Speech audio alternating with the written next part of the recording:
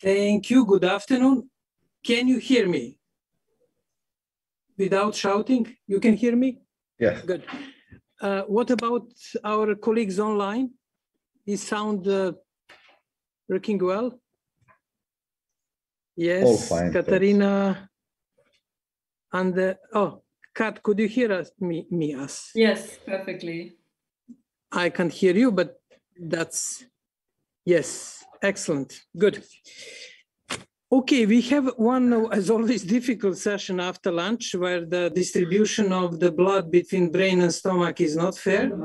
But I can promise you a good session that will will use artificial intelligence in order to to impact the metabolism and to have the more fair distribution of concentration, energy, and hopefully passion for our discussion. Today, we will discuss impact of AI on diplomacy and mediation. And we have an excellent lineup. My colleague, Katarina Hone, who is connecting online and making this session gender diverse. Thank you, Kat.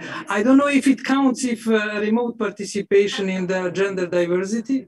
That's, it counts. Excellent. And keep, please, whoever is in charge of technology, keep Kat overlooking us.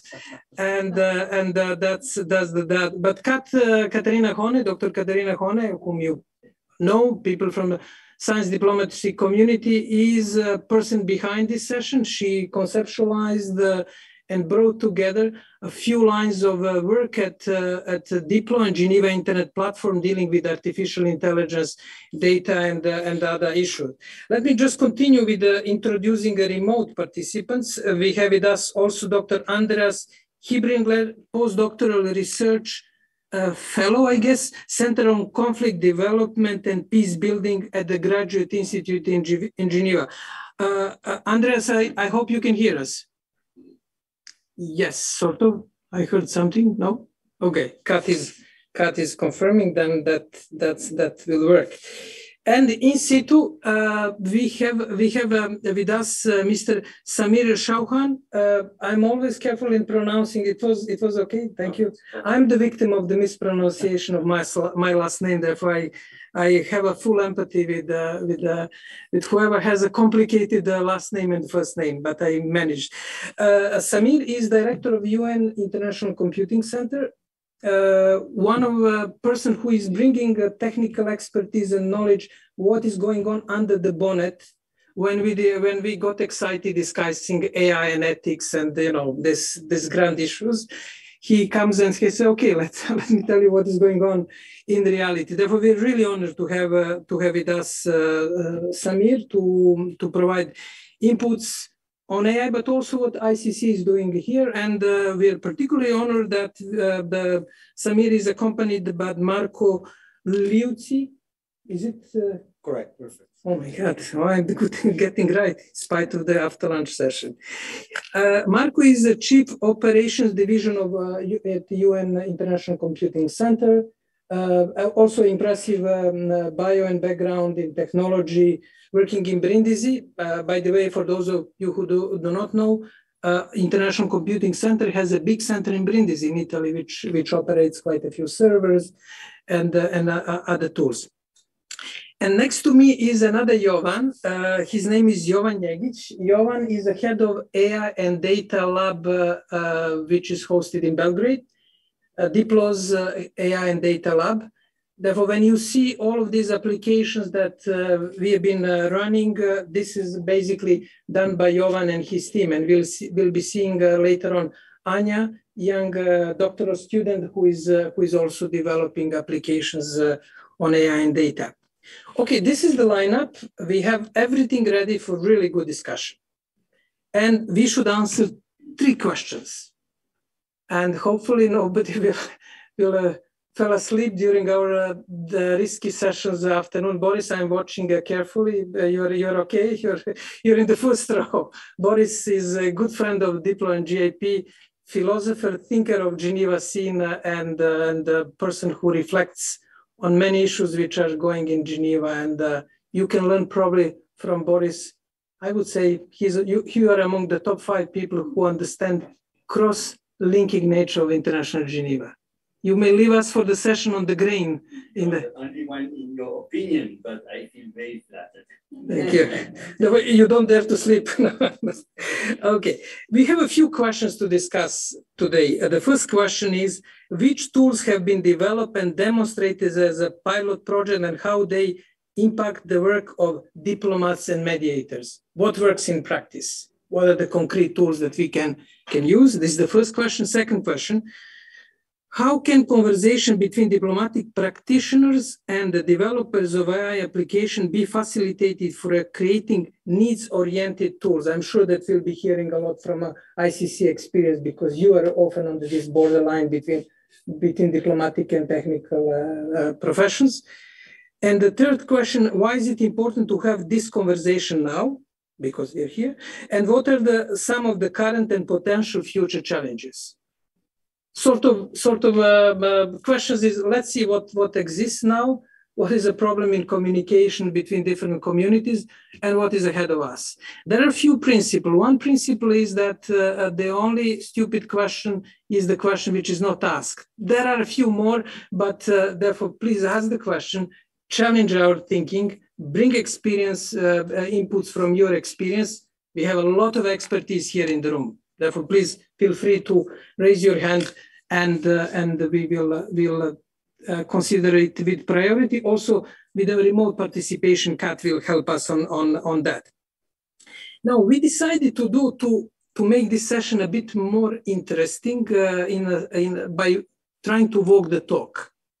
We'll speak about discuss AI, but today, Diplo's AI Lab, and Jovan organized it. He will tell us in a few lines what we'll be doing. We'll use AI in order to report from this session.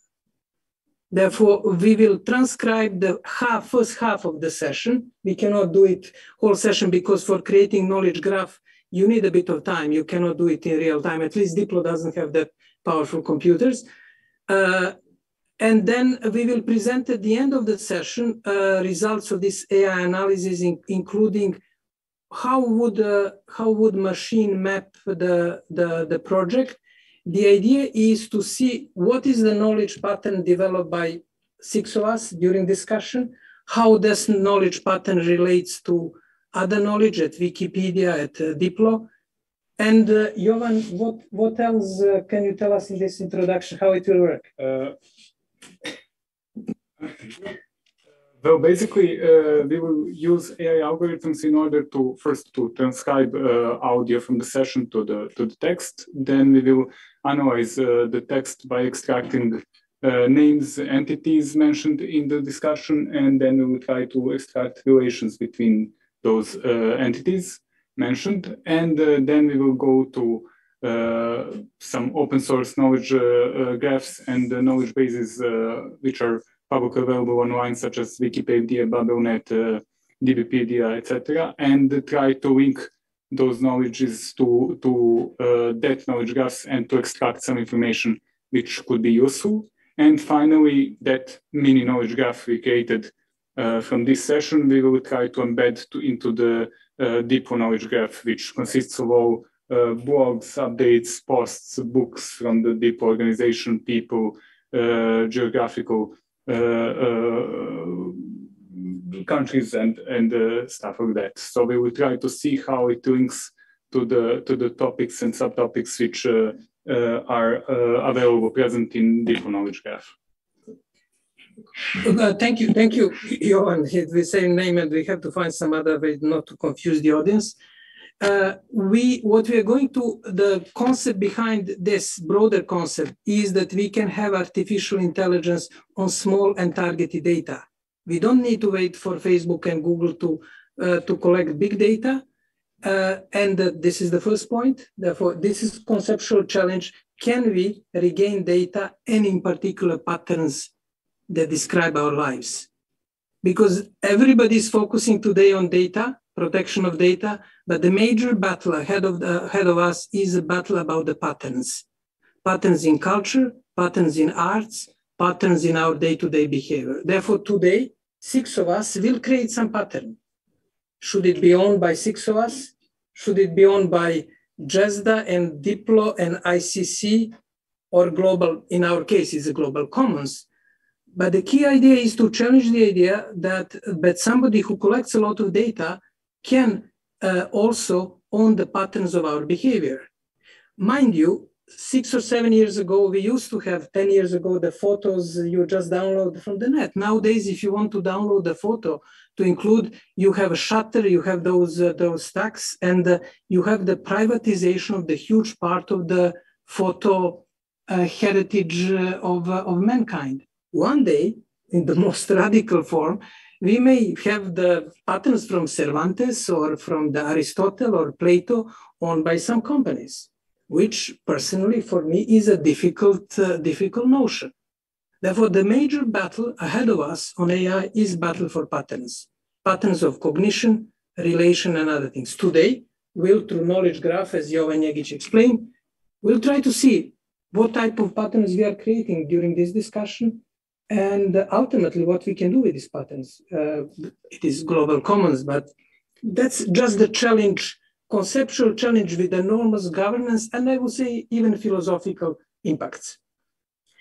Now, Kat, Andreas and us, let's be careful what we're talking, because now everything will be codified into knowledge graphs. We have the norm, obviously. Joking, I don't know if AI can recognize humor. I don't think so. Oh my God, that's good news. We have some refuge still for where we can hide from the machines. Kat, the question for you, based on your research, what are the ways in which AI can serve as a tool for diplomacy and mediation? And can you sort of introduce to us broad mapping and overview what's going on and how we should go ahead? Thank you, Jovan. Great to be here, even though it's remotely. But I'm really happy we made this session hybrid, because we have 64 people here in the room online with us, so adding to the local audience. The usual question first, can you hear me okay? You can hear me well?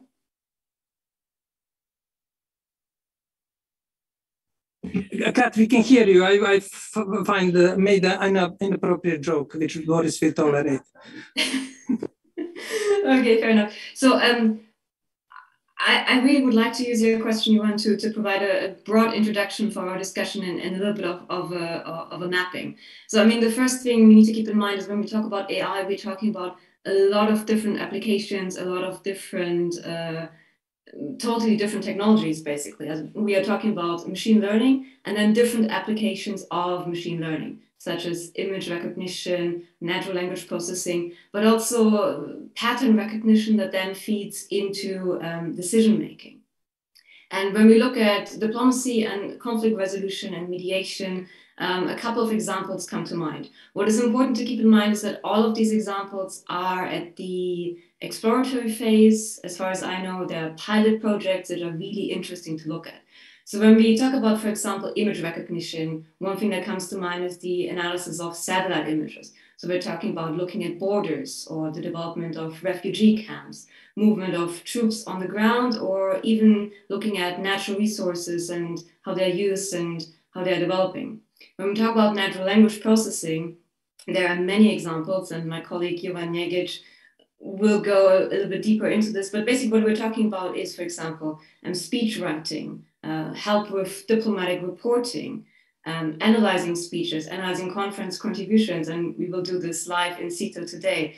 We're also talking about things like looking at social media content, but also preparing for negotiations by analyzing previous negotiations and previous contracts. One of the examples I like to use in these contexts comes from the area of trade negotiations.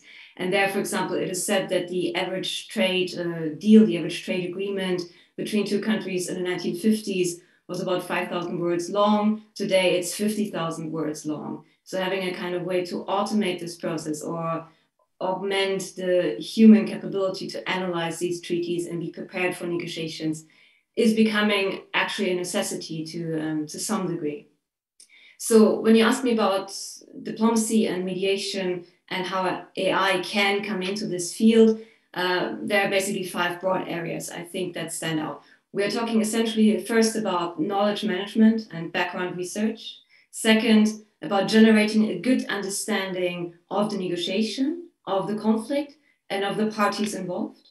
Third, we're also talking about creating a greater inclusivity of the process and a broader understanding of the situation, bringing in different voices that would perhaps normally not be at the negotiation table.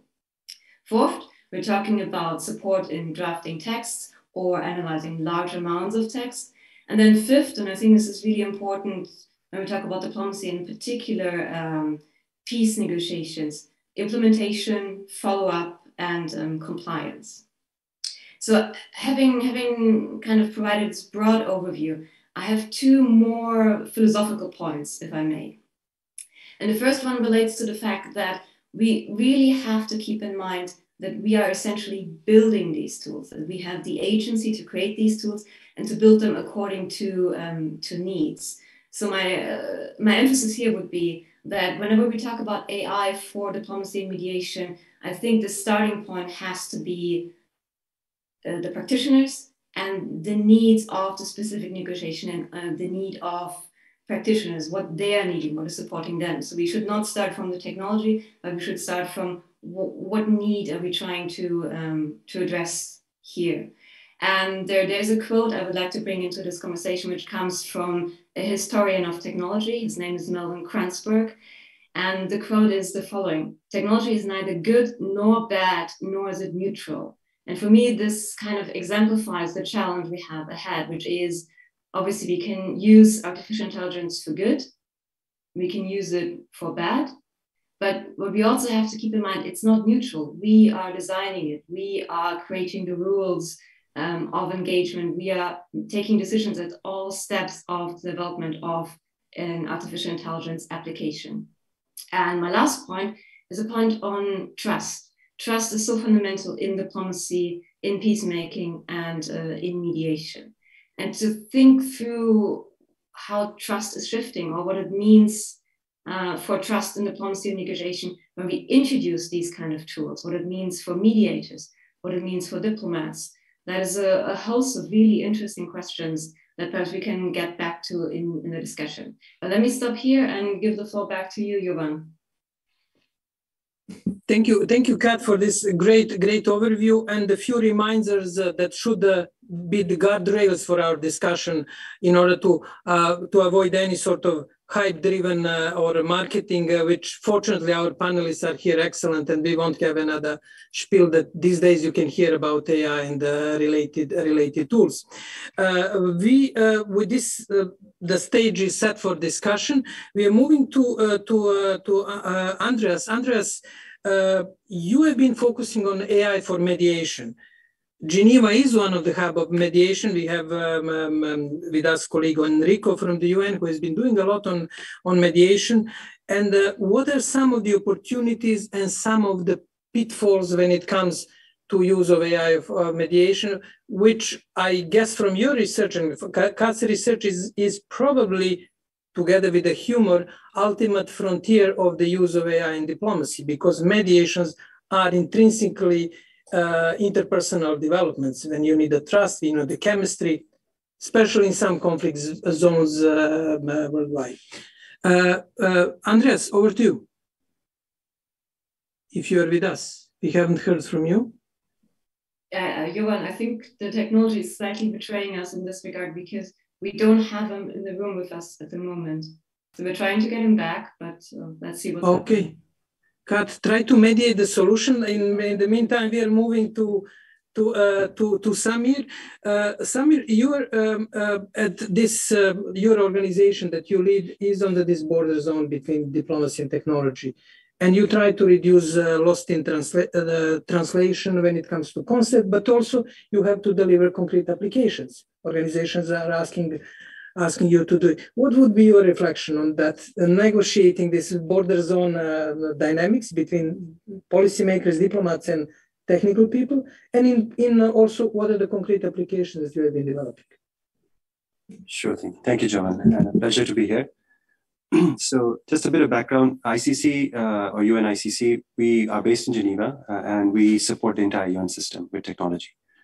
So starting from a history 51 years ago, now we are involved in this nitty-gritty of where's technology leading us and what role does the UN have to play in this space. So as we support the entire UN system, we are involved in many, many different solutions that need to be deployed and utilized for sensitive negotiations. So I'll give you some examples and where AI has been put to good use, in my opinion. So a great example starts with the climate change COP, where we were involved last year. And given that till the last moment, they did not know whether it would be a hybrid conference on physical or completely virtual, they had 50,000 plus participants. How do you register them? And how do you authorize them to have the right permission so they can participate? Because you don't want to have a situation where certain parts of the world could not communicate, could not participate, and they felt left out. So we had to come up with an AI-based biometrics solution to register all the delegates worldwide. And in a way that the AI bias was known. And in a very short period of time, we had to minimize that bias so that we did not have certain parts of the world where delegates could not be registered or were not recognized when it was their turn to speak. So some really complicated, knotty challenges that we encountered for the first time. We were fairly successful. We ended up with 70% of the delegates who managed to register online using the AI tools. The remaining 30% had to call into a service desk that we had set up, a 24/7 service desk, where an individual, you still need those individuals to sit there and verify and confirm the delegate was who he or she said they were and authorize them with the right permissions. So that was one example where we saw it in practice. And since we finished it and spoke about it, there's many, many use cases coming up across the UN system where they're looking for something like that. And even post-pandemic, because there's an interesting conversation happening across the UN ecosystem where they want to bring the greater world into those conversations. So back to some of the points Katharina raised, how do you bring in the voices that are not at the table into the conversation? So some of the senior management in the UN is very aware of it, that unless we can bring the common population in, we have the tools, we have the technology. If they are not welcome to participate, the UN becomes more and more of an ivory tower, where governments meet, they discuss, but then the common public has very little to do with it. But how do you bring them in? You need technology and you need some of these tools to acknowledge and to know the person is who they say they are. For example, when they're participating, when they're contributing. So there are many, many kind of applications that come with it. The other thing we saw a great use case for is analyzing all the documents. So the UN, large parts of the UN generate documents. And to Katharina's point, there used to be trade documents used to be 50,000 words, now they're 500,000 words, right? Or whatever, the numbers of 5,000 and 50,000. How do you go back and analyze all the documents, whether they're related to trade, whether they're related to human rights? Go back and say, what was each country's stance? What was their position? What did they say in the past? What are they saying today? To have to go through using even traditional tech, knowledge management tools, it's not possible anymore, given the volume of data that exists historically and the volumes of data that's being produced now, which is exponential. So we're trying to apply AI in those use cases. And that's where you find some very interesting situations where there's a lot of marketing. So when you look at the commercial companies, and I won't name names, they offer AI cutting edge, oh, it'll do this, it'll do that. We start to put them to test against these solutions. And you know what? It doesn't work. Because unfortunately, a lot of that tech is built by a certain kinds of individuals, mostly white male, a certain age, by certain geographies, and that handles certain languages. And in the UN context, when you're asking them to analyze documents that were written in different languages, with different implications, connotations of what was said, and the UN speak that was used, this AI falls down. So you have to spend massive amounts of money retraining it. What has been sold to you, before you can actually make it practical and applicable and start to analyze these volumes of documents, there's a lot of effort that has to be put in. And that's when we began to realize it's our IP. It's the collective UN systems IP that is training this AI. And we say, hey, it's great because we're training the AI. AI is good for us. But that IP goes back to a commercial organization. And back to the point you were raising, Jovan, earlier, that's a big challenge because over time, It's the commercial AIs that are getting smarter and smarter and smarter. And we see that within a year, what was free becomes expensive, and then it becomes more expensive, right? The smarter the AI becomes, the more expensive it becomes for us to use, which is why open source, non-commercial models are so critical, in my opinion, because long-term, it'll be large corporates who will have the entire world at their beck and call, so to speak.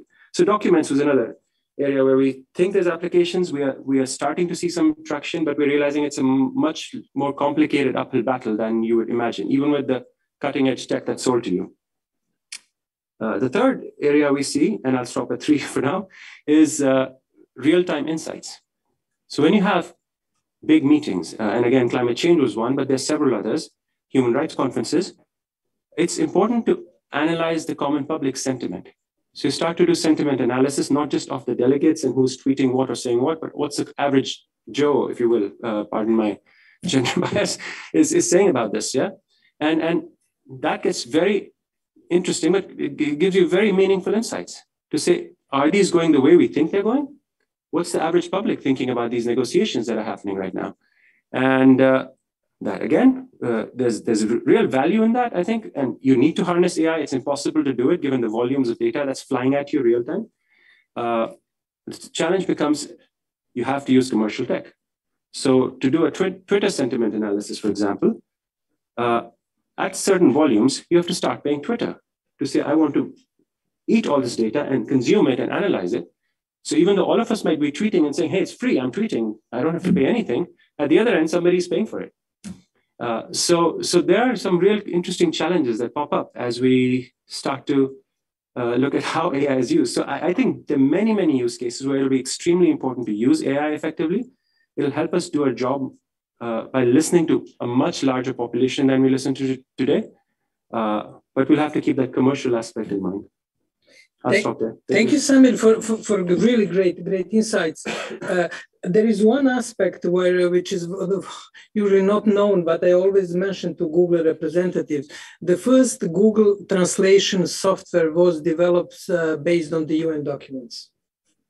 And I said, you had this initial investment, somebody was translating this UN document. They basically, aside from the document, you have declaration in the English, French, Spanish, Chinese, Arabic, and they basically started developing. Obviously, they are now much, much more ahead. But there is a real question how we do serious public-private partnerships.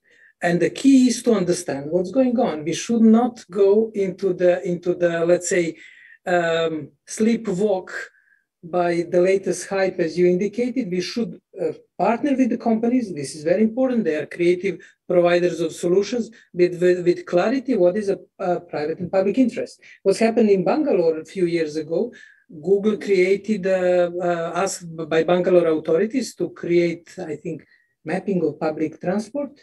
They use data, and then Bangalore wanted to build, I think, stadium, and they went back to Google and say, could you give us simulation of traffic for our new stadium? And Google told them, okay, but you have to pay for it. And they said, but we paid you and it's our data. I said, no, it's now our patents. Therefore, we are speaking about very serious, I would say, on the social contract level. And it's great to have you both at your position and in the town to make a reminder that this public-private partnership should be made in a full responsibility, clarity, and with the understanding of people like you who are here, the training exercise, what is in it, in short term, in medium term, in long term. Otherwise, we can walk just into the sleepwalk into the fog. This is the add-on to the sleepwalk. Great. A lot of questions. I'm sure that it can continue with the points. I hope we are inspiring some comments and questions, especially critical ones from the audience. But we just move. We are still with the UNICC. And Marco, what was in the plan? What are the challenges and what is ahead of us when it comes to AI and these dilemmas that Samir indicated? Thank you, Jovan, first for having me, and it's a pleasure. And I hope you can all hear me. Well, yes. Yes. Yes. Yes. No, okay. Boris is showing that. So Challenges is a good question, of course, and I go back to the quote by Catherine earlier that technology is not good or bad. Challenges also come with opportunities. With new technology, there are always challenges, and from the challenges of any new technology that is not mature, all the way to the specific challenges of AI. I won't go to the ultimate challenge. Some authors talk about AI becoming God, and but we'll leave that aside for the time being. But there is one that it's particular. It was alluded to as well, which is the issue of bias in AI. So that is a challenge. And why is it a challenge? We were at a conference, a presentation discussion with the UN consortium, let's say, of UN staff associations. And when the topic came of technology, we discussed AI, there was a clear knowledge of the risks, a clear concern, that those type of algorithms would be used, and what is done to avoid that bias actually becomes embedded into the algorithm. So that is a challenge, and it's a dual challenge. It's the challenge of, in a way, perception, which is good and bad. It's good because it challenges the practitioner of technology to make sure it stands up to scrutiny. So it must be there. It should not be as much, too much in a sense that it prevents the technologies to move forward in the right ways. Yeah. So there is a balance there. So there is a risk in both ways. So it's good, and let's keep the good side. There is an opportunity there. I'm not sure if, at least that's the way I see it. Many AI algorithms, that's the difference from AI from previous algorithms. So previous ways of, previous solutions is that AI learns. And that makes it qualitatively different than the challenges of previous solutions, where actually the knowledge was provided by humans. There was a clear responsibility of humans providing that knowledge and telling the algorithms what to do. So it was easy to pinpoint the developer of the algorithm. It's not so clear-cut now because of the learning element. But bias is defined among humans as a prejudice, unfairness. In science, it's a systematic error. So if we remove, when this AI learns, I won't go into the history of many instances of bias. There've been, I'll mention one maybe, which is the 2018, there was a algorithm by Amazon to hire, which was found it was sexist, to hire more men than women. And the thing is that the learning happened on the existing data, so past hires. So reflecting that the fact that past hires were biased. So they canceled the algorithm. And I want to make one point that all of the engineers did not want to be associated with that algorithm. They don't want, because they felt it was bad, the outcome, and they didn't want to be accountable in a sense. The outcome was part of the learning, not their job, what they did there. But canceling the algorithm didn't I don't know the history in Amazon later, but they went back to the previous practices. And if they did, wouldn't the bias still be there? So what I'm trying to say in a sense, and that's the opportunity I see, is that what is something human, and it's very hard to tell a human HR person you are biased, because in this particular hiring process, you actually hired the man, not the woman. You hired the Englishman and not some other country. It's very hard, and it's a difficult conversation to have. When it comes to the algorithm, it's a science. It's a systematic error that needs to be corrected. So in that sense, it may not be, a workable solution in all cases. In some cases, at least, you are turning a human problem very difficult to solve. And some people say that the solution of prejudice or racism is the fact to recognize that you are actually biased. Yeah, so it's a very difficult thing to handle at human level. But if we make it a scientific problem, a technology problem, maybe we'll have an opportunity to help solve it in certain applications.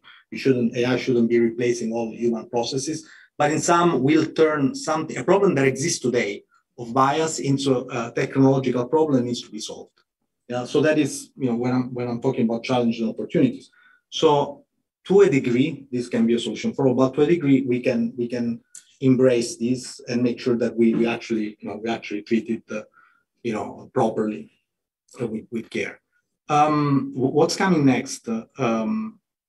What's coming next is we as UNICC, we actually hear our customers, and in the sense that the solution is needs-based solution. So we don't come with prototype or research new technology. And I think it's useful in the context of AI, which means it's some time, and the real breakthroughs are incremental at this point in time. There are these qualitatively new technology, particularly around learning, machine learning, etc., that we can always refine and make it practical for the needs of the UN system and all diplomacy. One element that is key, apart from what I mentioned, is diplomacy. Some elements of the support that needs to be done to diplomacy is high risk. Meaning, if the wrong information is provided, the consequences could be really bad. So it's interesting to work, and at one point, probably needs to be looked at more widely. Today, there is a EU proposal about having a risk-based approach to AI. So this will be, I think, particularly important when it comes to AI applied to specific fields where there is a high impact. And again, diplomacy in certain cases can certainly be one of wars can start because of mistakes done in knowledge provided by these. Thank you, Marco, for a great overview and concrete examples. While two of you were speaking, I was thinking about two empty chairs, and who would sit in these two empty chairs? And one is definitely AI, that we would ask AI what they would tell us about, and the other empty chair is basically future generations. We don't have in our rooms, and we discuss climate change, AI, data. We don't have interests of future generations. We are a bit of chronocentric or narcissistic.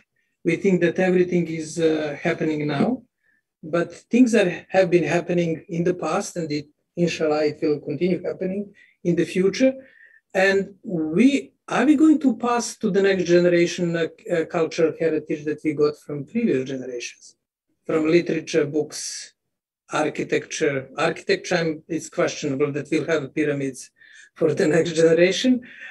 But it's a good question to have in all rooms at least two chairs, or at least one chair for AI and chair for the future generation. This may be a proposal from the Science Week that we ask UN to start putting the chairs to remind us that there are other people in the room in addition to us.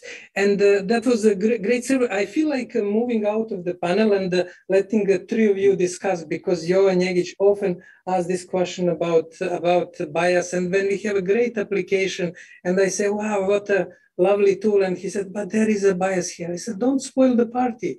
Let's have the application. And that's always an interesting discussion.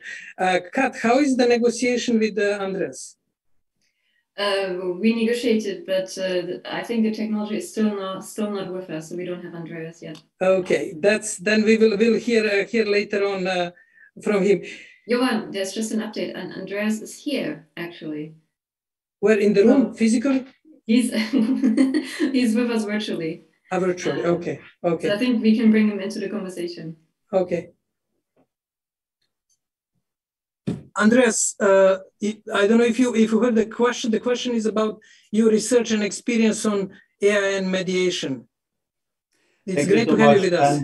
My sincere apologies for coming late. I'm working from home in Oslo, and I was just on the way back home and had an incident on the road, and no phone number to get in touch with. But I hope I do have a bit of time left to share some of my views. Yeah, please go ahead. Did you drive Tesla on AI or? I was driving an AI supported car for sure, but that was not the problem.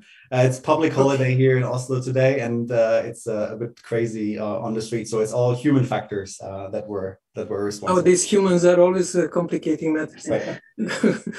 Go ahead, please. Please go ahead, Andres. Good. So obviously, I didn't join the conversation before, but if you would like me to speak a little bit about how we're looking at AI in peace mediation, and I'd be very happy to do that. So I thank you so much for the invitation and for making time at this late moment to still bring me into the conversation.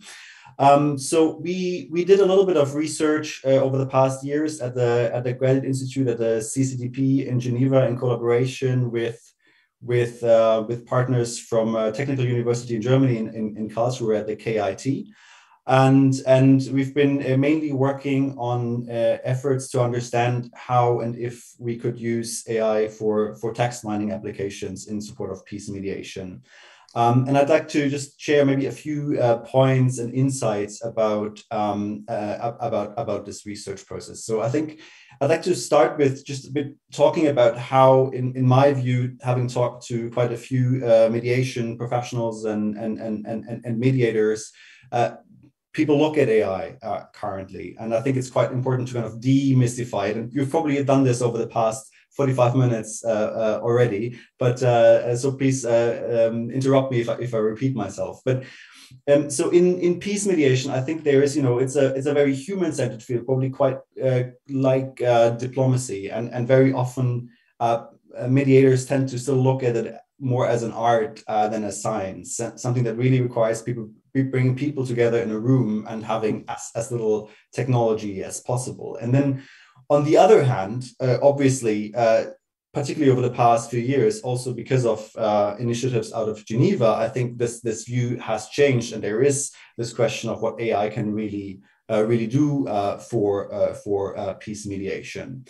But I think there is a tendency to have a kind of very techno-centered view, and to also think of AI as, producing peace agreements just as we can forecast the weather in that sense, or writing peace agreements like AI might be able to write novels today. It seems that this is something that is increasingly capable of doing. But this kind of technocentric view is also quite problematic, and I just want to say a few things of why I think when we're looking at peace and mediation in the future, we need to look at something that I would call kind of hybrid peacemaking intelligence, and that's very much kind of the integration between human intelligence and artificial intelligence in rather kind of closely knit circles of knowledge production. And I think the key reason for this is something, and maybe you've talked about this before, is something called context, or that I would call context autonomy. Obviously, not only AI, but also humans need to know the context well in which they operate. And, I'm not a machine learning expert, but from what I've understood is that at least the AIs used for instance, for text mining need to know the context well in which they are applied. So conventional ML needs to have, training data, right? Obviously, you have other AI approaches as well, including neural networks that can operate with larger unstructured and uncoded data sets. But at least you need to have something like a ground truth, or something that informs your model, something that you can be looking for. And everyone who's been working in peace mediation knows peace processes as well, is that they do not follow a guidebook. And at least from what I've gathered, I think there is a clear indication, therefore, that the AI that can be applied in support of peace mediation will therefore be rather narrow, because if it's rather narrow, then it can handle the context better and it can operate autonomously. But this autonomy will be very much kind of quite closely bounded by the kind of the humans with which it works in kind of a human of a loop approach. I'd like to just quickly flag two examples and hand back to you and see where you want to pick up the conversation. So I've already mentioned that here at the CCDP, we have experimented with argument mining, and we will hopefully do so in the future, again, analyzing basically either, for instance, text from peace negotiations, or also from media or social media, to really understand how how conflict party positions shape up, what interests are there, maybe what narratives exists around conflict. There is a small team, I've seen an interesting paper, a small team out of Oxford and Warwick that have, for instance, used transcripts from peace negotiations to model conflict party positions and distances between conflict party positions using the BERT language processing tool. And I'm not an expert on those tools, but I'm very happy to share that particular paper. And I just want to flag that I think these applications are promising, but there's all sorts of challenges coming in here. First of all, many peace negotiations are not recorded. A lot of parts of the negotiations do happen, off record, off site. Maybe parties will not actually convey their true positions in a negotiation process. So in terms of, you can, I think, worthwhile modeling arguments and opinions, but then in terms of, assessing the value of that information that can be analyzed, I think this is where human mediators are very much asked to kind of interpret that information. And a second example that I think is quite interesting is experiments by the UN Innovation Cell in New York, together with the Middle Eastern offices there. Also, I think working on the Yemen context, but also I think recently in Iraq. And they're using AI for, they call it kind of large scale online focus groups, where text mining tools and NLP are integrated to enable kind of a dialogue between one mediator and the larger group of participants, maybe hundreds. And there are modules that help to kind of cluster the responses of the participants. And then there's something like a voting exercise that also helps to understand what of the responses, what of the opinions or interests that are in the answers are more widespread and more accepted among the group. And I think this is a very interesting example because it's quite narrow. It's closely integrated with the mediation team, and there is also kind of a combination of kind of qualitative text mining and then some statistical quantitative calculation to understand what the group or what the population wants and needs. But I'll stop here, and I hope I'll be part of the conversation for the rest. Thank you, Andreas. It's great to have you back. Well, a few messages from underlying messages. Avoid hype. Context is the king or queen, whatever we choose to use, and be realistic when it comes to the impact of AI and use it in some sort of hybrid smart scenario. We are halfway through our session. Now we will have a Jovan Jegic presentation of practical tools from his experience. For your team in Belgrade, Anya and others, you can stop now here transcribing and work on the knowledge graph. And the Kat, I can see that it's very busy in the chat session. Therefore, after Jovan Jegic, you can come with a summary of questions from the online chat to make equality of participation in these hybrid meetings. And then we will pass the floor to you for questions and to our panel for answers.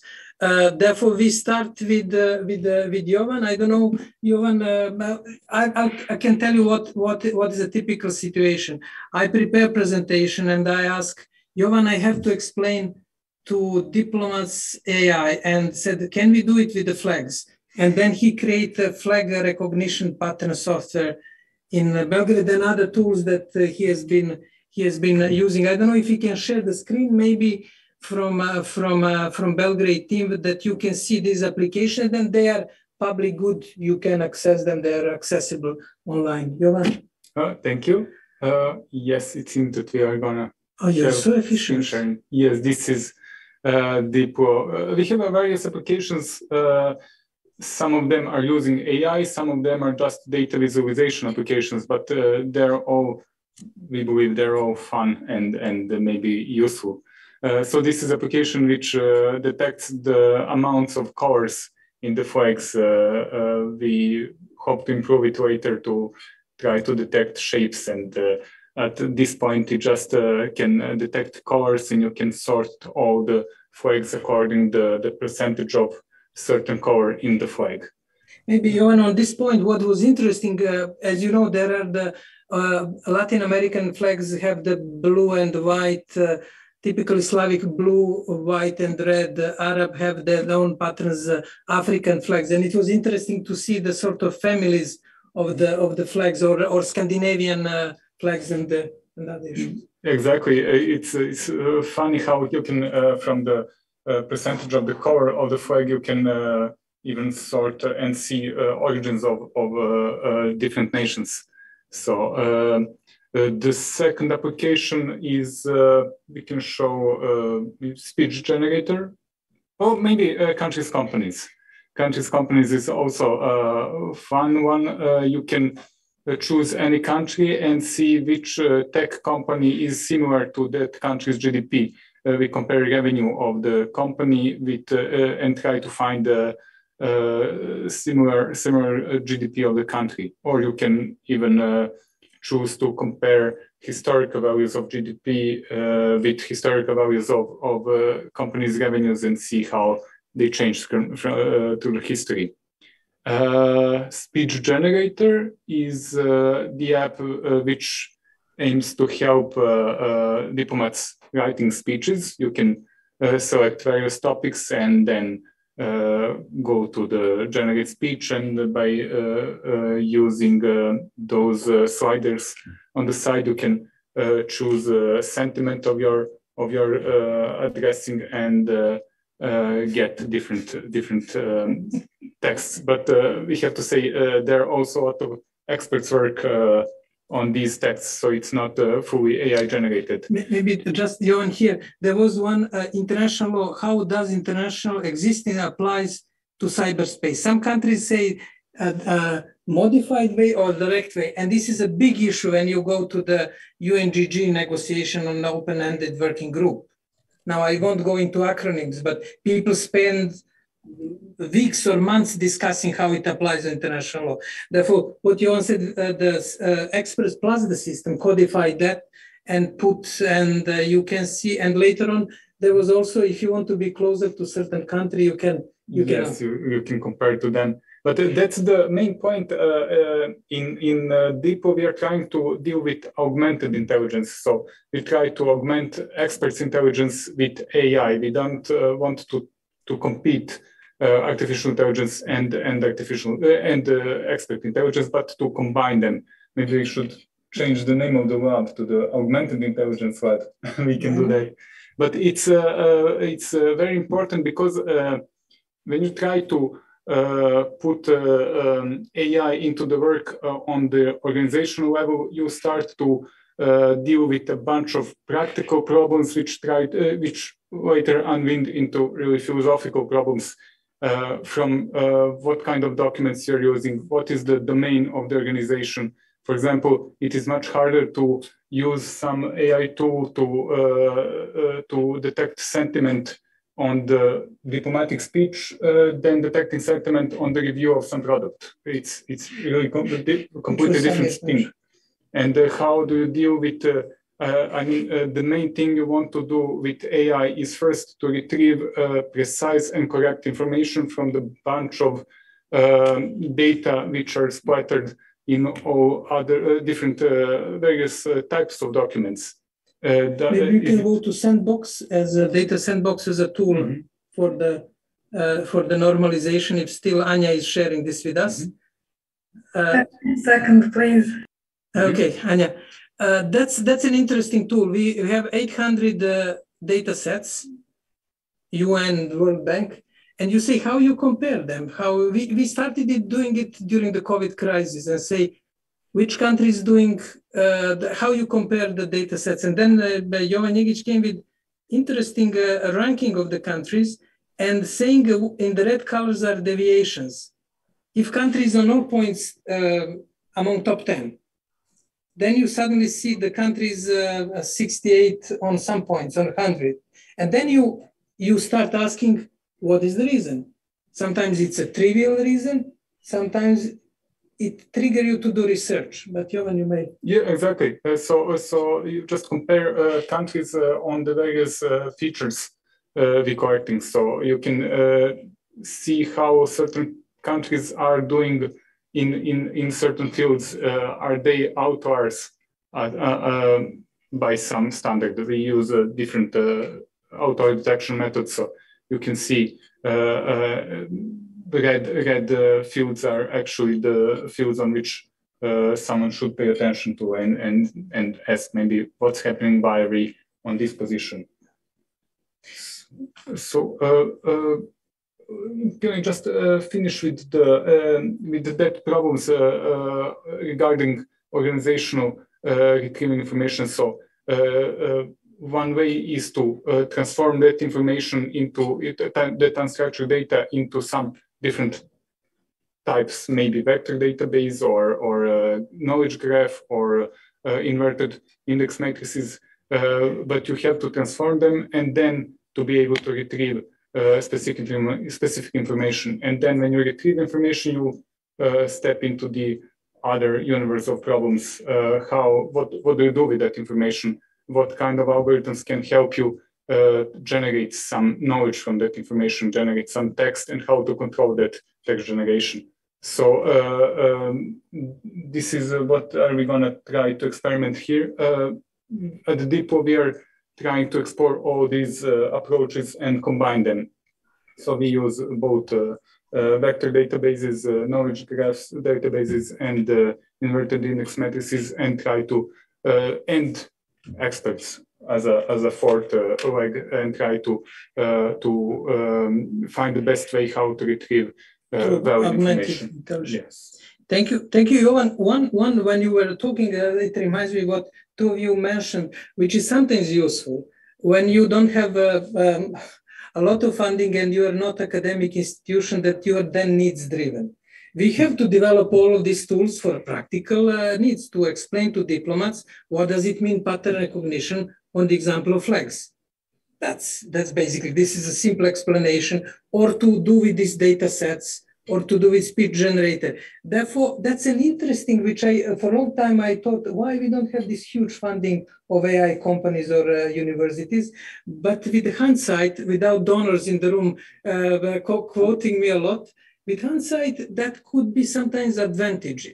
Life is paradoxical, disadvantage turn into advantage and the other ways around, but that needs-driven approach always give you sort of reality check. This can be done. This is the. There will be a few other applications, including the latest one on the X-ray of international organization in Geneva, analysis of all official documents of all international organizations for digital issues. We are preparing a new issue of the Geneva Digital Atlas, and they will be scanning how a World Health Organization works with the ITU, with trade, through the analysis of documents.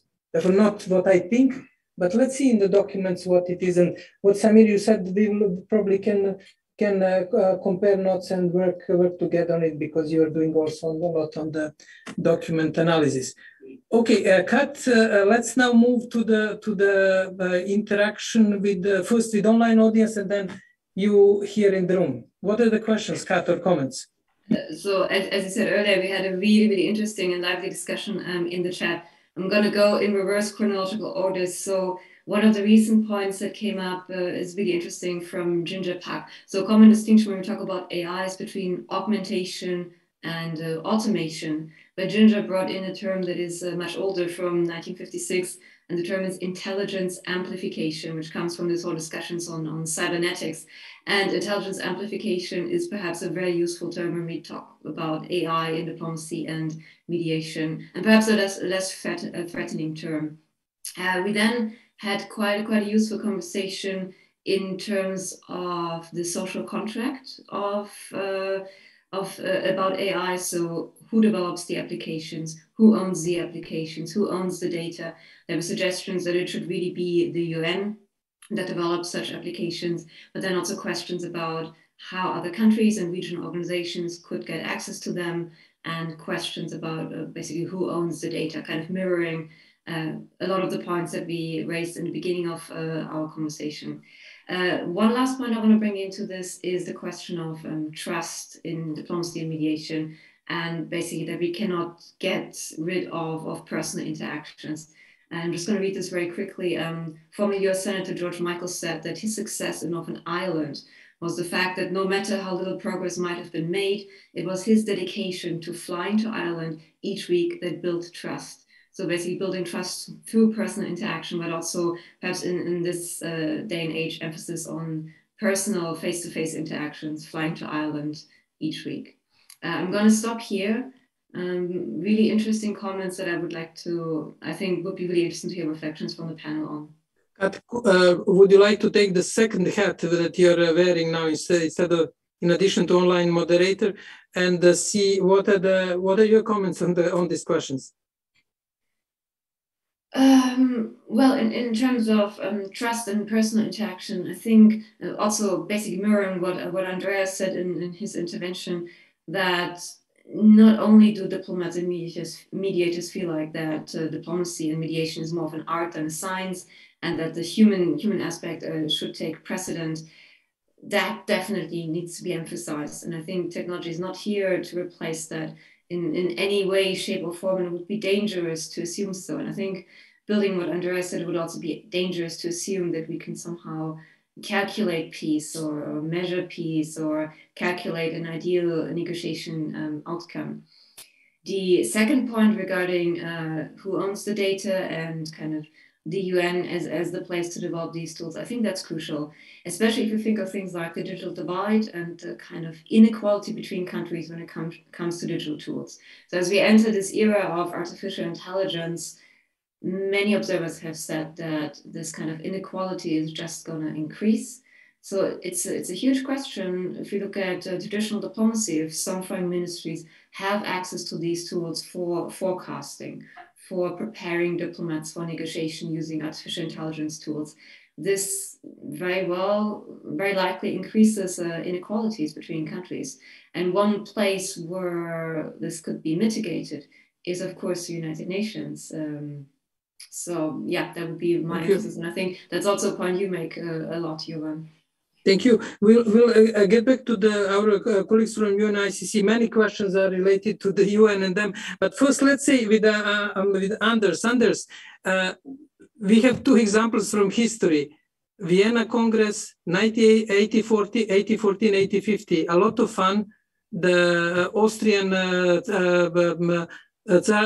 paid a lot for entertainment in Vienna, and they made a reasonable good deal, which hold the global peace for almost 100 years. You have fast forward, you have a post-First World War, Versailles, Paris negotiations, scientists are coming, statisticians, they're measuring everything, they're measuring reparation, and then we have war only 20 years later, even an unstable period. Anything on that lesson from two important negotiations in history and their impact on our wisdom with using of science, numbering, and calculation, what Kat mentioned? Quick reflection from you, and then we are moving to the other comments here in the panel and to our audience here. Over to you, Anders.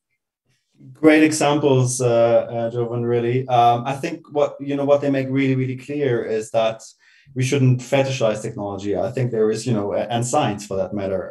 It might not necessarily be the right calculations that AI or AI-supported science is doing, or it could be the after party or a party or other means of other human means and social political means of achieving a peace agreement. I think the Peace of Westphalia is also very much built around a culture of norms that have emerged after. So it's not only the peace agreement that really makes it or made it stick for a long time. And I think this is why it's really, really, really important to reflect also on the role of politics and society and culture. In all that. I'd like to if I may, make a very short insertion on the question of machine autonomy, whether we should call it augmented or artificial intelligence. I think these are important discussions, but I think what's really key for us is to get to a sense that we understand peace is made in socio-technical systems where machines do have increasing autonomy. They play increasingly autonomous roles here and there. And one term that I think helps me in my studies, and maybe also helpful for others, is to think about distributed agency. So, if you think about a peace agreement being reached, there's, lots of agents that are involved in that, lots of factors that influence that, and machines and artificial intelligence being increasingly one. Now, I think what's important is to get a sense of what that agency is that AI has and what impact it has on the process. And very briefly, just to say, so when I talk to AI scientists or computer scientists about, how they would, for instance, model, arguments, narratives, opinions, etc., in written text, obviously the models that are possible to do might be different from my sense of what a narrative or an argument is, right? So I think it's very important to also get a sense of this kind of subtle power that these models might have in shaping our view on the world and therefore our capability to make peace. And I think that's worthwhile having more discussion. Thank you. Thank you. Thank you, Andreas. 2 points. We are getting back to our panel with 2 key questions. To Samir, Marco, you can decide. The quick question, who owns the data? What is the role of the UN? And the question of inequality, which is emerging. Can we expect some sort of AI divides, big divides, and that reflection then? And I'm inviting our audience to think about question and comments. We have about 15 minutes, 20 minutes for discussion. I'm sure there will be excellent questions. I'll try and tackle them, and then Marco jump in with any additional thoughts. So the question about who owns the data, I'm biased. I sit in the UN, so I think there are certain kinds of data that should stay with the UN, just because of the fact that, to me, for the very first time, we created an entity like the UN, which spans the globe. All 193 countries are member states, and it has accorded certain privileges and immunities to the UN. So what that means is if we hold certain data, nobody has access to it, or everybody has access to it, depending on how you look at it. So it's not privy to just one country or to one region. So for that reason alone, I think, especially if this data is being used in ways where you are saying, I will train my AI with this, or I'll derive some intelligence from this, it needs to belong to the world. And I can't think of any other safe holder better than the UN. But clearly, I speak with a bias. I am in the UN. Positive bias. It's positive bias. It's positive bias. There you go. Thank you. So yes. So data, I think UN could be a great repository for holding that data. Along with that, to me, is who holds the IP or the intelligence, right? I think that was part 2, if I'm not mistaken. And then that becomes very tricky. So in some of the more cutting edge cases where we've applied this, it is contentious. The commercial companies clearly believe part of it is their IP. And where do you draw the line to say, this was your baseline tech, this is what we have built on top of it, so this becomes the UN's IP, is very important, because otherwise, if, and I think you kind of touched upon that in your earlier observations, John, that the public-private partnerships, we need to make them stronger. And as a public entity, we need to realize we are actually equal participants and equal contributors in this. So we have a say. We should not just take what is given to us and appreciate it, saying you, the private sector, is giving me X for free or X at a certain discount. Thank you very much. We are also contributing into that pot. So we need to draw the lines, in my opinion, a little bit better, so that the ownership is more in the public goods space. Otherwise, this digital divide will absolutely widen over time. And you already see this acceleration, which we saw in the pandemic, where the large tech giants just grew massively, right? You can see that acceleration happening, and that'll continue with an IP and the ownership that they'll have. It has massive, in my opinion, massive implications. So we need to make sure the IP is retained in some kind of a public-private collective, so that other countries can benefit from it too, who may not be as far along. I think the SG's panel, which you were chairing on Intergovernmental Panel on Digital Cooperation, that was one of the key highlights that you flagged there, is how do you bridge this digital divide?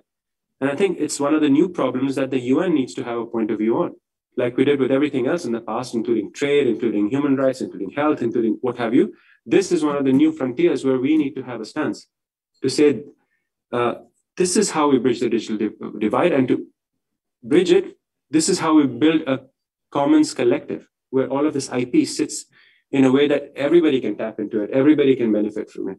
I know I'm speaking a bit in hypotheticals, but I'm passionate about it. I think that is essential to break the digital divide. Otherwise, I'm bad at forecasting. 20 years, 50 years from now, you'll have large corporates who decide where the world is going and who the rest of the world will not have much of a say about it. Thank you, Sami. Marco will comment, but you inspired me on discussions that we had during the COVID time. When we asked the simple question, we two were together at one panel. When you go to the public meetings at the UN, you go to the UN premises. You have privileged immunities. When you go to parliament, you go to the parliament building. But during COVID time, we were going to the corporate platforms, whether it is Zoom or Microsoft Teams, which was a great service. It provided continuity and it was excellent. But there was a question, both symbolical and practical. Is there a need that as UN has its own premises here in Geneva or in New York or in Vienna, should we have some premises online? We initiated that discussion, but this is also a point that we will reflect more, even on symbolical level. Do you go to the place where you enter? That companies can contribute, like countries are contributing stature here or the room in the New York from Denmark, excellent design. But it is a major issue, especially developing countries are concerned about it. And I've been hearing during my work at the UN panel, that was a major concern that in addition to functional approach, we don't care if the cat is white or black, what Deng Xiaoping said, it's important that it can't catch mice.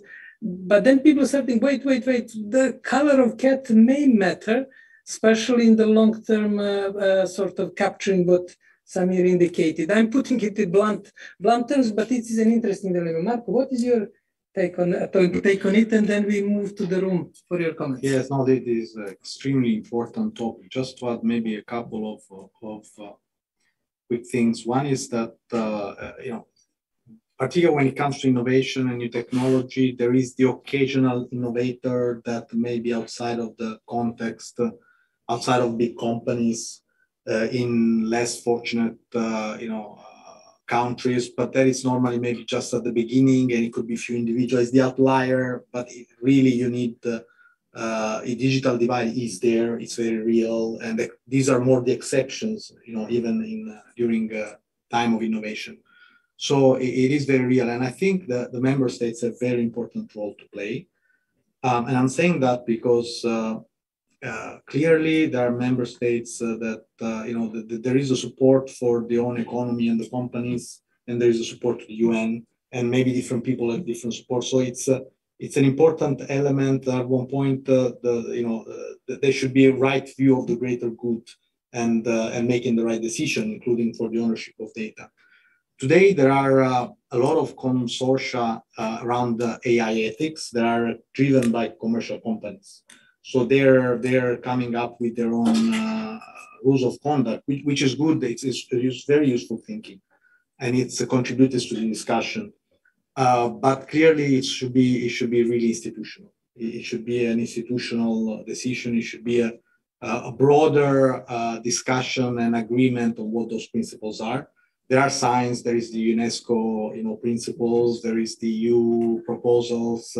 So there are signs that institutions are waking up to that, but I think it needs to happen sooner rather than later, because this, commercial companies clearly are working with data, and the work today is happening without that construct of clarity on where the ownership lies. Therefore, it's by default, it's owned by them.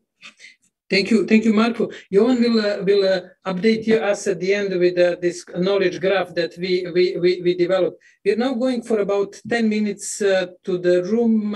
Any comment, question? Please, could you introduce just yourself quickly?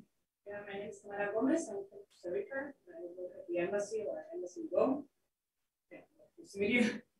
I have two questions. The first one is related to the bias with information that fits the narratives that exist around conflict, and that it is hard to see what is not discussed or what is discussed out of the microphone, and the interest behind the positions that the parties are bringing to a negotiation table or a mediation table. I was wondering if it wouldn't be more interesting to start with the other part, mediation and peace, that is peacekeeping. Because I have heard a lot from the frustration of mediators and the communities that are part of peacekeeping about the follow-up, the monitoring, the notification, and the reparation processes. So maybe AI help even more with this second part of peacekeeping, and not starting with peace building. And the second one is, thank you. Do you think that the patterns for peace, or that could be understood to build peace, could be taken and transformed to start a conflict? Could you repeat? If you are learning about the patterns that peace building has, can it be transformed by somebody to initiate a war? Okay, that's a real philosophical one. Let's. I'm sure that Samir and Marco and Johan will. We have a question on this side, the third question over there, and the fourth, fifth. My God, that's really. It seems that we managed that you didn't fall asleep during the session, you know. And Boris stayed till the end of the session, which is not typical, you know. All pattern shows that he lives in the third, fourth of the session. Johan, sorry to interrupt. From online, some participants have a hard time. No, we have now microphone. The first question was on the peacekeeping, on the use of patterns and data. In the answer, you will repeat the question, but now we have microphone. Could you introduce yourself? Yeah, hi. My name is Pablo Gonzalez. I'm part of the immersion program in JESDA. And I like, Jovan, your suggestion of having one seat for young people, but what about having another one for old people that are not knowledgeable on technology? And that for me represents really the digital divide we are discussing here. I can sit there. and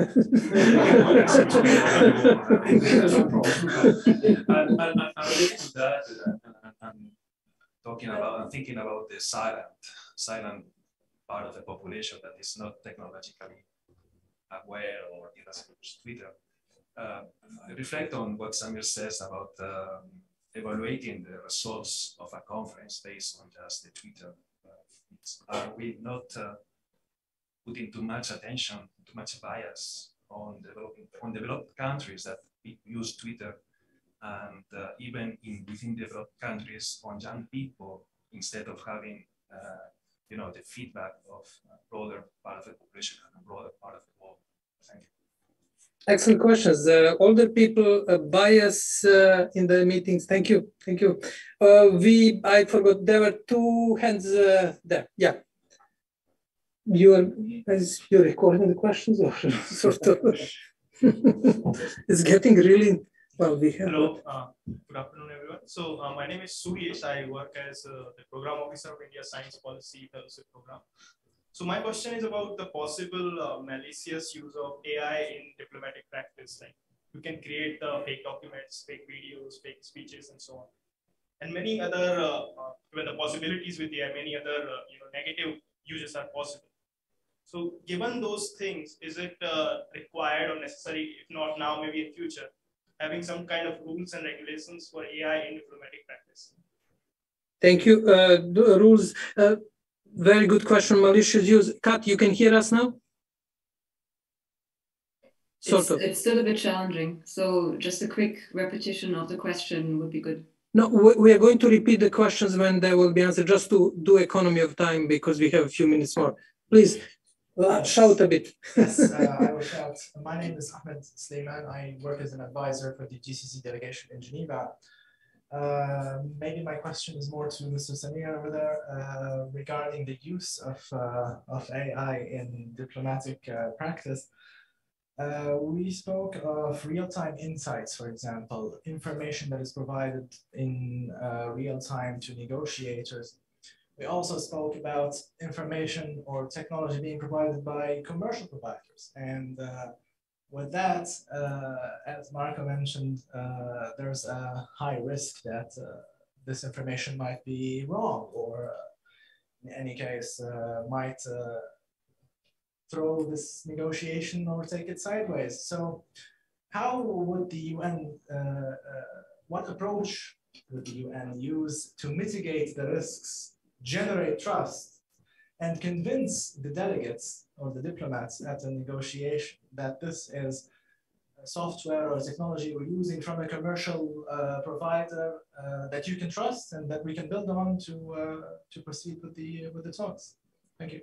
Thank you. We have one more hand over there, and then we are moving on the other side. We'll have to be. My name is Vid Nukala. I'm a senior community engagement officer with EMBO based in Germany. So I was just looking at a news item from maybe about 10 days ago, which says NATO allies have created this new Defense Innovation Accelerator for the North Atlantic, or DIANA. And one of the key areas is AI and quantum computing, among others. So we just talked about digital divides. I wanted to understand how does that reconcile with multilateralism? Thank you. Excellent question. We have a question over there.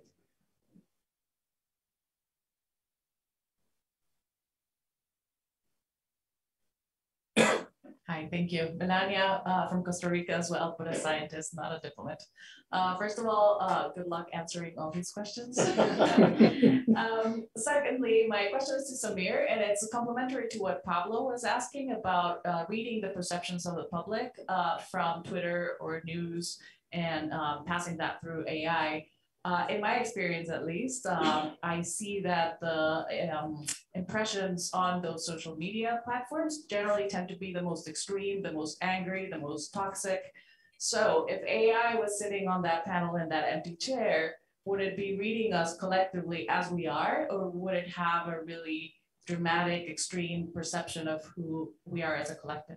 Thank you. Thank you. Should we break the mirror or accept what we see in the mirror? Yes. Okay. In my culture, breaking a mirror brings bad luck. I don't know about other cultures. Great. Thank you. We have another pattern is in Diplo. Usually, I'm well known for bad time management, but now I'm sure the panelists will help me to challenge this pattern because we have also a few more minutes for Jovan to show the knowledge graph from today's session.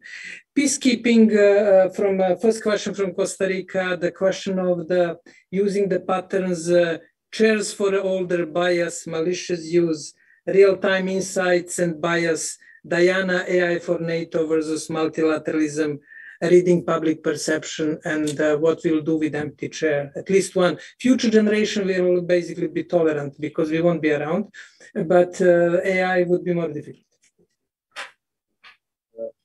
Thank you. I'll try my best. So the first set of questions around the bias from the internet, sorry, and this was around Twitter, I think. Was that your point? No, sorry. Oh, peacekeeping, yes. Yes, reparations, monitoring, peacekeeping. I think you're right. That's a great area to start from. I think we support the entire UN system. And I can tell you that the UN system is a reflection of the world that created it. So the UN is not homogeneous. We are not consistent in what we do, how we do things, what technology we use. So each organization, each entity is choosing tech for themselves. In lots of cases, we come into the picture, we assist them, we support them at UNICC, but there is no standardization. So I'm pretty certain the Secretariat, which drives the whole agenda around peacekeeping and monitoring and things like that, they are exploring use cases as well. I'm not privy to them, but absolutely that's an area to explore. And you're right, I think that may be an easier area to start tackling things from and then build from there. And then, sorry, the second point was patterns, and I wrote something which made sense then. Now, you are collecting data. Yes. To understand if you can use it to. Oh yes, yeah. Disagreement. Absolutely. I think in the middle of the pandemic, we were having these discussions, and I was involved in meetings with diplomats, and they said the same thing. There was one particular country where they said we wanted to use the pandemic to go digital. So what we did is we started publishing all of our official decisions, documents online immediately to say, see where we can go digital, we can share it with the public. And within half an hour, all the documents were forged. different version of it, which looked real, was published, which changed the stance, changed the point of view, and that started a whole media outburst. So they said it's not just good enough to be agile and be digital and start publishing. What you have to be prepared for this onslaught of fake news, or whatever you want to call it, which will start to distort the conversation, distort the decisions you're making. So it's very real. And this is just simple documents, but if you start using AI, you could really do harm. And back to Katharina's point, you can use AI for good or bad. Unfortunately, there are always actors out there who are trying to distort, and it's a means to an end, whatever the ends might be. And I'm kind of tying into the point that was raised about NATO, for example. We have NATO, we have older people and the bias, we have malicious I'll try to be quick. Yeah, please. So, but NATO, I'm an army brat. My dad was in the army. But I feel strongly, we as a civil, whatever, human beings, we spend way too much money on building weapons and rolling out the latest cutting edge tech. And right, so if NATO is using AI, there's a reason for it, of course, but not even 1/100th of that goes towards peacekeeping and mediation and reparations and the spaces where we could actually do some real good, right? So, yeah, I think we could be doing a lot more, but we unfortunately don't. As a race, we tend to focus on, with some of the conflicts that are happening now, and countries are donating billions, but those billions are for weapons. And when it comes time for reparations, all of a sudden the purses will be much tighter, unfortunately. And that's just who we are as a human race. Silent population, absolutely. And then I want to clarify, there were 2 points raised on Twitter. Twitter I use as shorthand for looking at social media. And we looked at social media, just FYI, during some of these meetings, just to understand what's the public sentiment. It did not drive any of the decision-making at the meeting itself. What we did do is, for the actual participants who are hybrid, so you had participants from hundreds of locations around the world who were participating, we were doing real-time sentiment analysis of the actual live participants, not what the average population, which was obviously one, very biased towards certain parts of the world, more tech-savvy, younger, and also more extreme in their opinions. That was, let's monitor that. But this was what was the real meat of the real participants, was what was driving the conversation. So just to clarify, and then that's an open can of worms to say, should you look there, look under that cover, or just leave it to say this is more festering worms than anything else and let it be? Not sure I have a good answer there. Malicious use of AI and fake documents, I think I touched upon, that's a real issue. Tech by commercial providers, I think somebody brought that up. Long term, I think we will need those public goods, public digital goods, is my opinion. And I'm not correct half the time. Marco works for me, he knows I'm wrong. And my wife will tell you I'm wrong 5 times a day at least. So who knows, but I think we genuinely, the world will need public digital goods, because that's the only way for us to change the equation somehow, somewhere. It could very well be the commercial entities that are willing to make a public version, a public branch, if you will, of their code base that is designed for use by the likes of the UN and the NGOs and so on. We need that. And I think maybe I'm done with most of the points. Marco, you agree with everything that your boss said, huh? Absolutely. Please, if you have, there was one on malicious use. I think you asked if there is a need for conventional treaty. Yes, that maybe you can reflect on. No, that was, yes, absolutely. That's a very interesting one, and I think that should be that should absolutely be objective. In the sense, as I was referring before, right now we have this ethics, papers and agreements that are run by commercial providers. We should really be going beyond that. And again, I refer back to the EU regulation, which is specific. It's looking at the use of regulating the AI, particularly the high risk AI. And the high risk essentially in the concept will have to be augmented, meaning there will be always a human. It's not finished the law that or the rules that they are working on, but the idea is that this high risk will always be augmented. The risk will be defined based on the impact it will have on the stakeholders, in the people that will be affected by the effects of this AI. There are other elements, but that's the key element. And if there are different levels of risk, there will be even an unacceptable risk. Certain AI will be forbidden by the law. So simply you can't run that AI. You can't run deepfakes, you can't run. So that's outlawed, for instance. Certain types that will be dangerous. I guess into that realm will start to be the kind of autonomous weapon. Some of them, I'm not sure if they will be within the unacceptable, within some of them within the acceptable, but always with the human in control. So it will be augmented rather than fully autonomous. So that's in the works. Again, EU is going forward.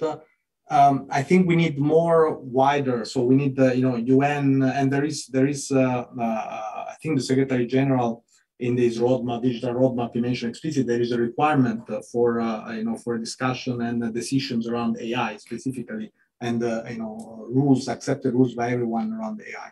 So that's that's what is absolutely needed. I don't think there is any way around it, and it's needed sooner rather than later. Thank you, Marco. Andreas and Katerina, people from JESDA are standing in this position. Since I'm going over the time for a few minutes, the body language is clear. Jovan, finish it as soon as possible.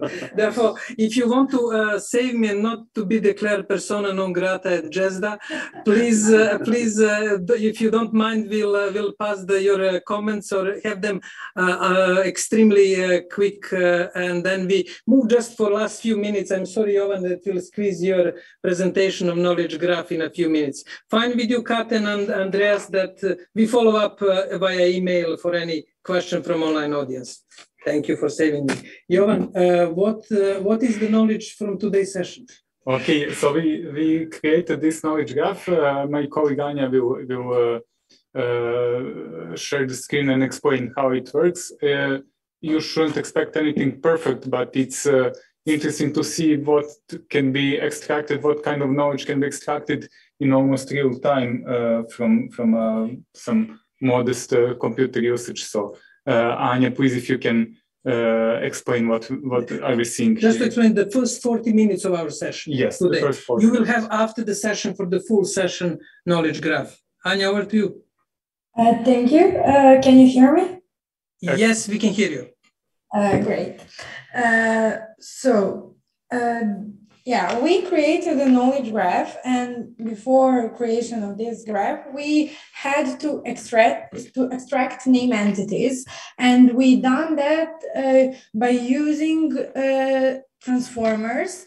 We used several technologies like Spacy, Hugging Face, Neo4j, and HiStack, and we tried to extract the name entities. After that, we added to our pipeline co-reference part, which helped us to create those links, and afterwards to create triplets and to create our knowledge graph. So as Jovan already mentioned, it can be perfect, but I think that it has done quite nice job. So we can see here all our panelists. We can see some of the technologies that Jovan mentioned that we are using, and some external graphs that we are using for our queries, like BattleNet, DBpedia. I saw it, yeah, it's here. Knowledge graph, Cat Hone, as well as some of the topics that are mentioned, like AI, cybersecurity, our data lab, and so. And here is as well the Diplo node. And the thing that we wanted to do to enrich our knowledge graph is if some of those actors, names, topics exist on Wikipedia, to be precise, Wikidata, we added Q codes. So there are some good findings and some that not are that good. So for instance, for AI, I can just now... You can just enlarge slightly, Anya, because I don't know if it is my eyesight, but I trust you what you're telling us, but it would be good to have a chance to read. Okay, now it's much better, yes, okay. Okay, sorry. Yeah, the thing was, I cannot now find it, but yeah. So the thing was that we tried to enrich our graph with Q codes, and the thing was that it can be perfect because it's done automatically. So we do fuzzy search of the topic or the words of the node. So for instance, I can just now stop sharing to share another screen. I'm sorry. Here for the, I'm not sure if you're seeing, yeah, for the data, for instance, it found a good node. Can you see this Wikidata? No, we're still seeing knowledge the graph. same. There is still knowledge graph. Good. Desktop, maybe now you can see it. Yeah, that's good. Yeah, so for the Q code for the artificial intelligence, it's found a good Wikipedia page, but for the Diplo organization, it found American DJ. So definitely. Oh my God, we have to change the name of the organization. You see, you put 20 years of career into the brand, and then you. So yeah, this is just one part of our yeah, and this is just one part of our graph. And here we tried to record it in like whole graph, and it's huge. So we just wanted to show this is our whole graph, and it has 70,000 nodes. So we linked the things that you saw, sorry, here with some topics that Diplo are researching, our actors, our blogs as well. You can see this here is topic. Those are the blogs that we tried to link the parts of our session. So this is one thing that we've done while you were talking, and the other one is here. Here as well, we used transformers, and we've done zero-shot classifier because we didn't have enough time to do some fine-tuning of the models that are pre-trained. Zero-shot classifier is trying to classify the sentence that we gave him the best he can, because it doesn't have any fine-tuning. So you can see here that most addressed issues are showed here. It's not perfect, and with some fine-tuning, it can be better, but I think it's quite good. Word cloud with most frequent words, most frequent known chunks, names and entities as well, and here are prominent verbs with adverbs. So this is the... Thank you. Thank you, Anya. That's great, and we try to decipher the map, but we trust you that it is good and comprehensive. But just to add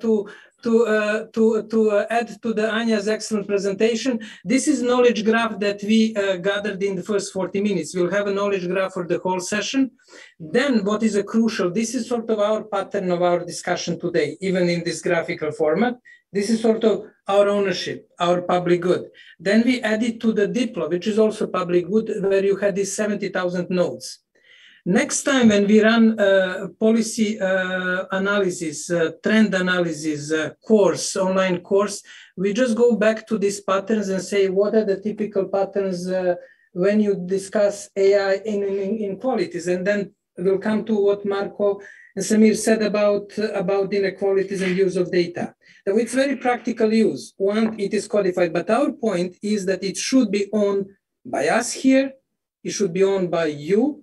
It should be owned by UNICC, by Diplo, by public good. And that's a very important point. And then this is our collective heritage of mankind, which have been carrying for the thousands of years. And there is no reason to privatize this on this point. We as a public should put the efforts, and we have enough wisdom through good public-private partnership to keep it for the, what is the chair for the future generation over there. And thank you, with the risk, I can, Sandro, you left down this pose, therefore I'm sort of semi-persona non grata. Thank you for your tolerance. Thank you for your patience. Thank you for our online audience, for Kat, Anders, Anya, to Samir, Marco, Jovan, to all of you for not falling asleep. I was carefully monitoring the room and I didn't see any crisis in the room. Therefore, we managed to do almost impossible to keep all of us awake after good lunch. Thank you. Have a nice rest of the week.